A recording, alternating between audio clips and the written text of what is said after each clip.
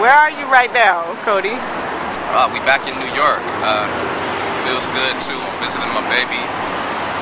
We just signed up to get our marriage license. Now we out here in Brooklyn Heights at the Promenade. It's nice and quiet. Nice people out here. I'm chilling. You see the nice skyline. You know, that's Manhattan over there. That's Manhattan, right?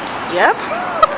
You know, it take a minute for me to get used to remember everything. I've been here about 4 or 5 times now, but you know, it's nice out here. It feels good. Nice weather. In a good place. That's good. So, what are we about to get into today? Your guess is as good as mine. I'm following your lead. I think we about to go to Kill Nikisha's house, right? Yep. Guess we gonna hang out with them for a little while. See where the night leads. Yep. All right. What's your take on the Occupy Wall Street protest thus far?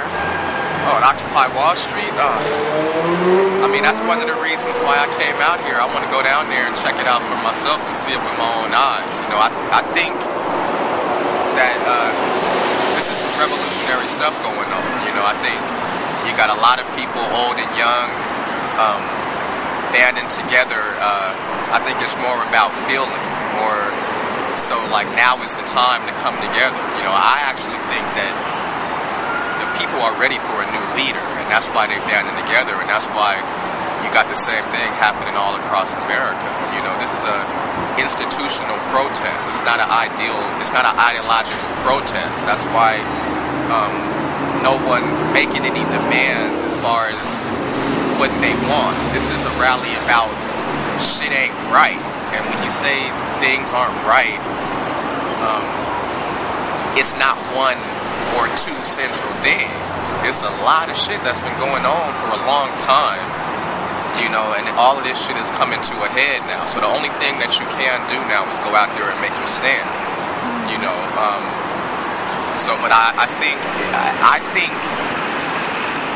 you do need a leader, just because if you look back at history, there's always been somebody at the forefront. But I understand. I heard some protesters talking the other day, and they were saying that the reason why you don't have a leader, the reason why they don't have a leader, is because also if you look back at history, the powers that be step in, take out the leader, and dismantle the whole, the revolution. You know, it's like they say, you cut off the head and the body falls. This is a different kind of situation here. I think the people have gotten smarter, and so they're like, okay, we're not going to have a leader, so your point of attack is nullified now. You know, you can't stop it now. You can only just watch it grow and see what happens. So we're in very special times right now, and I want to be a part of it. I'm not sure how that, how yet, but that's one of my goals, to go down there and. All right. Well, let me ask you this: do you feel any sort of a conflict of interest going to try and be a part of it when you do have so much invested in the stock market and you follow it so closely, and you're very into Wall Street? Right. Yeah, there's definitely. What? That would be like a self-conflict of interest or something? I mean, like...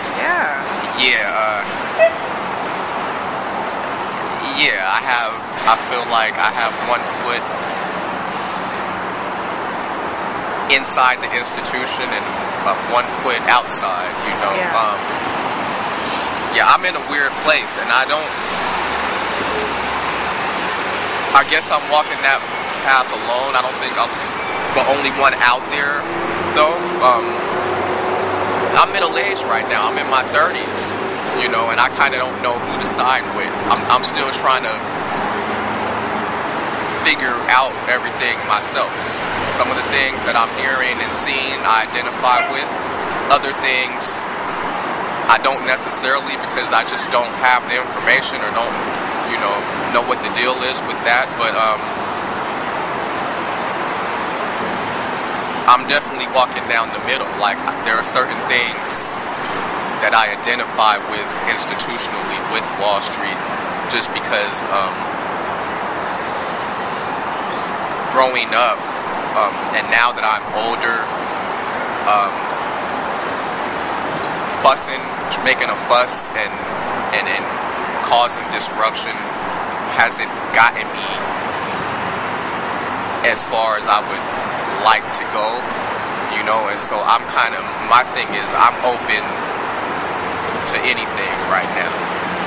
I've been on both sides, you know, and I still have a lot to learn on both sides. So for me, and that's another reason why personally I feel like this is a special time, because it helps me figure some things out for myself, you know. You gotta, that's an excellent question. It's not something that I can just answer right off the top, but it's like one of those, that's a dialogue type that you gotta ask me more so I can. Well, my theory, do you think that having one foot in the institutions of Wall Street and also identifying with the occupiers, do you think that kind of lends you a fresh perspective on things in some kind of way? I wouldn't necessarily call it a fresh perspective. I would say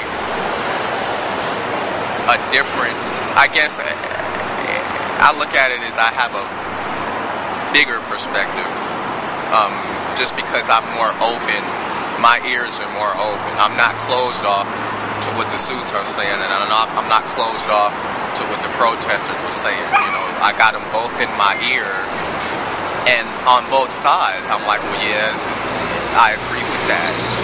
You know, I disagree with that. I agree with that. I agree with that. I disagree with that. That's from both sides. You know, there is no such thing as a true middle ground, but this is a time of change, and I think both sides need to be heard, and both sides need to be open enough to start a dialogue.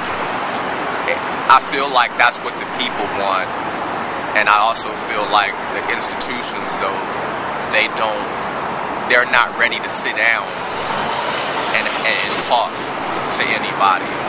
You know, their mind is already made up, and they just want to put this whole thing in a category that's been dealt with before, and they want to try to handle it through the protocol that they done already set up, and that's not going to work this time. Okay. Well, thank you for sharing your insights with us, and we look forward to more. Definitely. We got about 6 more days out here, so hopefully we get a lot of good stuff going. Okay.